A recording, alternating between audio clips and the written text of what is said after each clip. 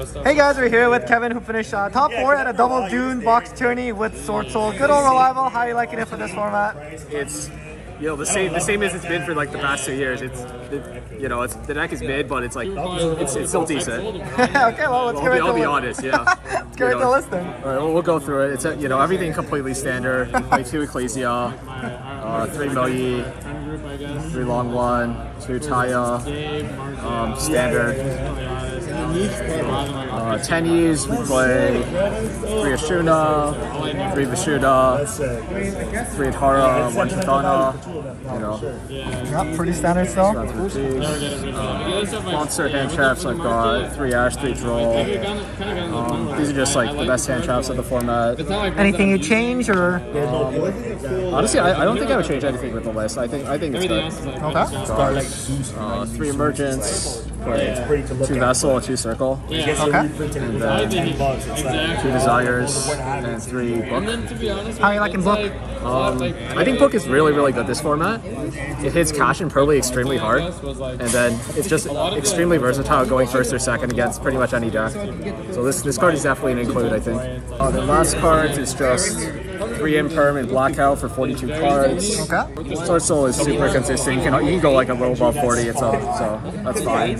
Pretty much everything is standard. You play 2 Yazi, 2 Shishao, 2 Boxia, Berserker, Chalfang, the 10s, Link Monsters, 3 Monk, Shaman, and I play Lanfarincus. Okay, why is that? This card is like weirdly good because it's basically a Link 2 Monk you make with any 2 monsters. So there's a lot of situations where you just need a normal monster to turn on your Chinese. So you can link off like Bestials, Nib, you can link off like 2 random monsters you have and then just have your whole engine online. So this card actually comes off. So it being a non-effect monster is important? That's the whole reason. It's basically like if there was a Link 2 10E, that was a normal I'd play that, but I play this instead. Okay. And is that pretty standard now or no? It's becoming more standard in the past few months. More people are playing this. But, people also play just whatever other synchro of choice. 15 slot isn't super important, but you just pick whatever you think will come off the most. Side deck, playing 3 Nibiru.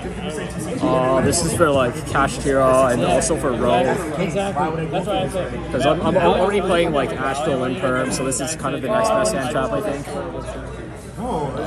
Board Breakers, 3 Dark Ruler, 3 Book of Eclipse. These also, Dark Ruler beats Cash, it beats the Synchro combo decks, more or less. Eclipse is also good for Cash, it's also good against Pearly as well. You either book a Moon or book Eclipse on the trap and then you win. So then, these are just for breaking the boards. The only reason you're seeing this profile, 3 anti-magic arrows. Why this in particular? So, this actually comes in. This has to do with the next card. D-Barrier is popular in this format. This card is extremely good. So this is like the only way to out D-Barrier in the game. So the way it works, you try to go battle phase.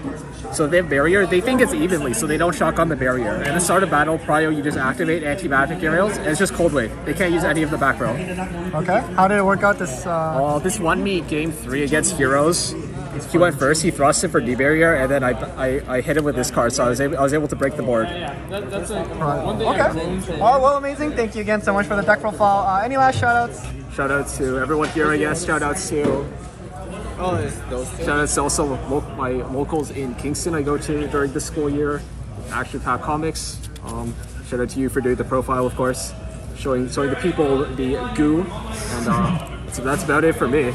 Awesome, thank you. Shout out to Anti-Magic Arrows. Yeah, shout out to Anti-Magic Arrows.